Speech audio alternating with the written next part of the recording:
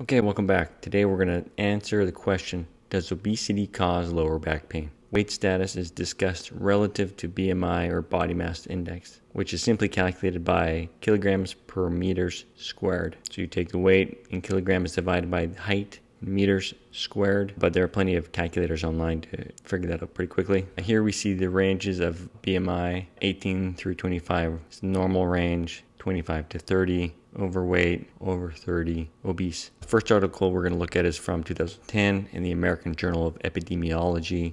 The gist of this meta-analysis was that being obese or overweight increased the risk of developing lower back pain. Another meta-analysis in the Clinical Spine Surgery Journal in 2018 confirmed the results from the prior study, indicating a higher risk in overweight individuals and an even higher risk of lower back pain in obese individuals. Both studies showed a greater risk for women relative to men in developing lower back pain with obesity. Okay, so does increased body weight cause lower back pain? My opinion?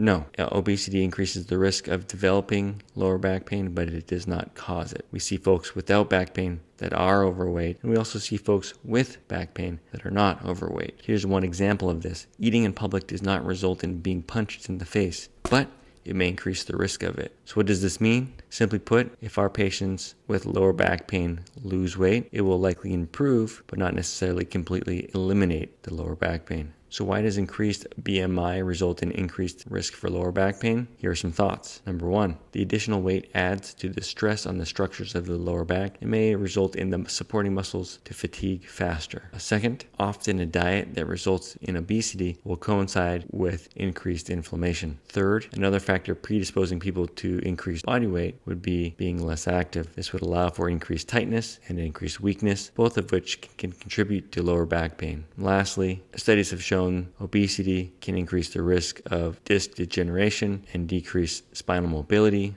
which may be nutritional related as we see increased triglycerides and LDL and decreased HDL, resulting in dyslipidemia, which may contribute to atherosclerosis and thereby resulting in poor nutrition to the discs, predisposing them to disc degeneration. Okay. Lastly, on the plus side, we see that as patients lose weight, their pain improves, and this is not solely related to the loss of weight, but also multiplied by the increased activity and improved nutrition. All right, until next time.